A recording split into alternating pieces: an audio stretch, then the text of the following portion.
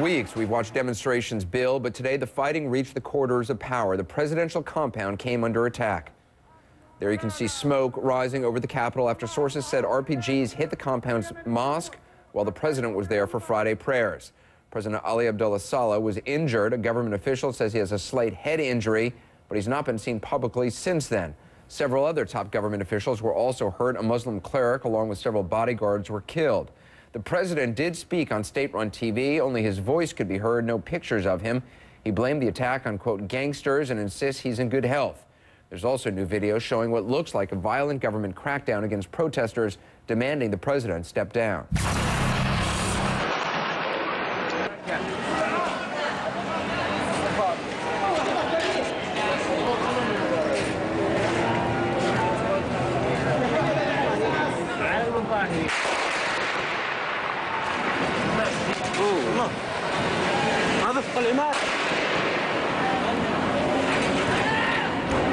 Just today, there was gunfire in the streets of the southern city of Taz. This video was posted on YouTube. A youth activist in Taz says 4 anti-government protesters were shot today during Friday prayers. Government security forces fired at protesters at various locations across the city, including Freedom Square.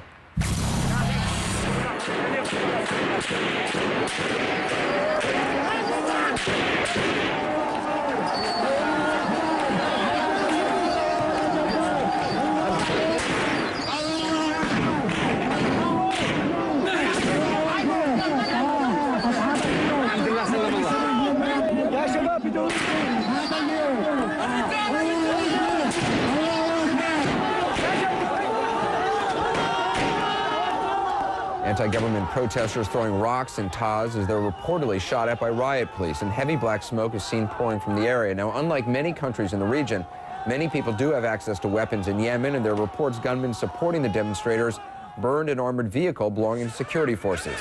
In the other cities, there have been huge crowds like this one gathering, chanting anti-government slogans. As we said, day after day now, week after week, we have seen images like that out of Yemen. President Saleh, who's been in power for more than 3 decades, has several times agreed to resign, only to pull out at the last minute. It's important to note Yemen is home to the terror group al-Qaeda in the Arabian Peninsula, which has been behind a number of planned attacks on the U.S. A short time ago, I spoke with an American named Jeb Boone, managing editor of the Yemen Times, a Global Post correspondent. He's in Yemen. He saw the attacks on the presidential compound. We want to point out we had problems with the phone connection, so we decided to add subtitles because we think it's important that you know what's going on inside this country, this critical turning point. Here's the interview. So, Jeb, you were near the presidential compound when the fighting began, when it came under attack. What did you see? What did you hear? Right. As I drove through the area in a cab, actually, shooting an RPG fire across the road that I was traveling down. One RPG round actually was about 20 yards in front of the cab I was in before it struck the wall of the compound of one of the opposition tribal leaders. And as it was happening, people in surrounding restaurants sort of bolted out and dove for cover.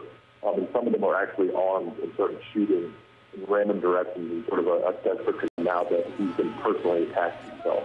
So, I mean, at this point, is this now a full-on civil war? I don't think we've reached that point quite yet, but it has the incredible potential to spread. Saleh has fought with a different tribal confederation 30 miles northeast of the capital. And in that fighting, this tribe took over a Republican Guard base, shot down 1 helicopter, and forced 2 other helicopters to land before they captured them. And these tribesmen have also expressed that they're willing to come to Sana'a or to other cities to fight against the government forces that are engaging their fellow tribesmen. Like many dictators in the region, President Saleh has often said, you know, sort of played himself as the only bulwark against al-Qaeda. There is obviously al-Qaeda in the Arabian Peninsula, very strong in Yemen. The government is already reporting that some areas of the country have been taken over by al-Qaeda. Is that true? Is that accurate? Unfortunately, it is accurate, but al-Qaeda was only able to move into these areas of the country after Saleh removed his military from the areas. And these are the elite counterterrorism units that have been trained by the Americans and the British, and who've been engaging these al-Qaeda militants for months now, and they've had them on the run. And for some reason, he's ordered the troops to leave these areas where there's a significant risk of al-Qaeda in the area. And where do you see this going, Jeb? I don't think the violence is going to stop anytime soon, and I do expect that he's going to use his last option that he hasn't used in the city, airstrikes against the tribes in an effort to push them out. The violence definitely doesn't show any sign that it's going to let up anytime soon. Jeb, I appreciate you talking to us. Stay safe. Yes, thank you.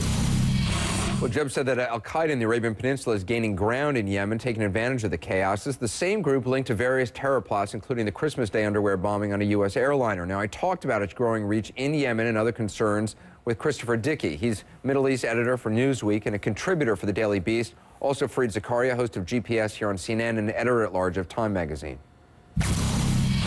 From a security standpoint, what does Yemen in crisis mean? I mean, it seems like it is on the brink of civil war. Yeah, it looks like it's really on the brink of going from a fragile state to a failed state, and maybe multiple civil wars and all kinds of chaos. And from an American point of view, from a security point of view, that's close to disastrous, because that's exactly the kind of situation that al-Qaeda and other groups can take advantage of. You basically have a vacuum of power. It's a place that the U.S. can't reach into very easily. And the next thing you know, we're looking at another Somalia, another Afghanistan. And I mean, the dictator has, or the president, has often said, like a lot of dictators in the region, that he's the only bulwark against al-Qaeda. But in Yemen, you actually do have a very strong presence of al-Qaeda in the Arabian Peninsula. Yeah, there's no question that al-Qaeda in the Arabian Peninsula is the strongest Islamic terrorist movement directed at the West, directed at America, other than the one in Pakistan. And it is quite sophisticated. So remember the last attack, which was those printer, the bombs in the printer cartridges. That was actually quite sophisticated. That was not just a guy, you know, trying to light his shoes or set off his underwear. This was a pretty sophisticated, it suggested sophisticated bomb-making techniques that they have. And to your point, Anderson, President Saleh is now withdrawing all his forces from the peripheral parts of Yemen, consolidating power. But in a sense, he's ceding ground to al-Qaeda, because the people who are taking over in town after town are al-Qaeda in the Arabian Peninsula. So he's presenting the world and Yemen with a pretty stark choice, which is, if I go at this point, these guys are gaining ground. Do you really want the country to go al-Qaeda? And al-Qaeda in the Arabian Peninsula, which is run by this American-born cleric, al-Awlaki, they're actually kind of, I mean, very creative in their terror. I mean, it's not going for what al-Qaeda Central wanted, which was huge 9/11 style attacks. It's much more, it's smaller attacks, but they seem much more kind of aggressive about it. Much more imaginative. Imaginative. I mean, on the one hand, they're willing to go for much smaller targets than Osama bin Laden was willing to go for. So they'll just try and take out one airplane with a guy who can blow up his underwear. Or they'll try and take out the head of security in Saudi Arabia, or they'll send these printer cartridges that will basically paralyze international air freight for several days. So they'll do these imaginative things, and even when they fail to go off, they say, look what we were able to do. Al-Awlaki is a great publicist and a good terrorist, and he's been very successful at that. But you also have to remember that al-Qaeda in the Arabian Peninsula is a relatively small organization. We're talking at most a few hundred people. So even finding a few hundred people in a country in chaos becomes more and more difficult. The U.S. invested a lot of time and a lot of effort in working with counter-terror and intelligence forces in Yemen. Right. And of course, what's happening now is that we're flying blind, because those forces, as Fareed is suggesting, those forces are now concentrating on keeping Saleh in power or just keeping their own. And if it becomes a failed state, I mean, if it becomes, I mean, already large parts of the country are kind of beyond government control or very limited government control, then what? I mean, it becomes another, a more efficient Somalia? Then we have a real mess on our hands. And you're also going to have a risk of a lot of displaced people. I mean, this is a country that's running out of money. It's running out of water. It's running out of fuel. It's running out of everything. And it's certainly running out of order. So you could just have, let's put aside the terrorist issues, you could just have an enormous imploding population, 24 million people with no place to go and nothing to do. Well, and the place they'll go or try to go is Saudi Arabia. Yeah. You know, with all this turmoil in the Middle East, there are really two places you need to worry about, as for Americans particularly. Saudi Arabia because of the oil, and Yemen because of al-Qaeda. Strangely, they border one another, and so now instability in Yemen has the potential to cause some instability in Saudi Arabia. And if you get instability in Saudi Arabia, you get $250 a barrel oil, and potentially another recession. And what the U.S. now seems to be trying to do is basically broker some sort of exit strategy for Saleh. But then what? I mean... Well, but this is the problem. We think we have all these contacts, and we go into broker and exit strategy, and this is what Ambassador Frank Wisner tried at one point with Hosni Mubarak in Egypt. And then all of a sudden, there's all this backpedaling. You go away, and they don't leave. They stay.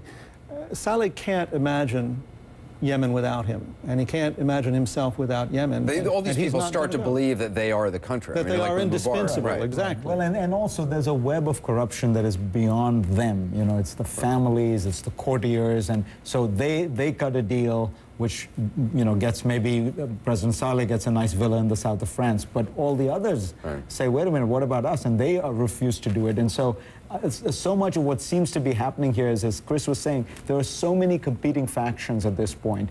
The government doesn't even control that much of the territory anymore anyways. So if he leaves, you might put let's say the vice president becomes president. You still face the two rebellions, the Al-Qaeda problem, the fact that there is this economy in free fall. All that still remains. You know, the Saudis, the Americans, everybody who's interested in Yemen has been working very hard now for months to make a transition, a smooth transition. And as you say, every time we've come close, Saleh has backed away. So ultimately, he's creating a situation where there cannot be a smooth transition. And I think we're just about at that point right now. Thanks very much. Let us know what you think about it all. You can follow us on Facebook or on Twitter @AndersCooper. I'll be tweeting tonight. Up next, former presidential candidate John Edwards indicted. He says he's done bad things but didn't break the law. Joe Johns was in the courtroom today. We'll talk with him and CNN senior legal analyst Jeffrey Toobin, who says the government's going to maybe have a tough time proving its case. Also tonight, did you see what happened in the courtroom today in the Casey Anthony trial? She's accused of killing her 2-year-old daughter. Her lawyers say her little girl drowned accidentally, and they covered it up.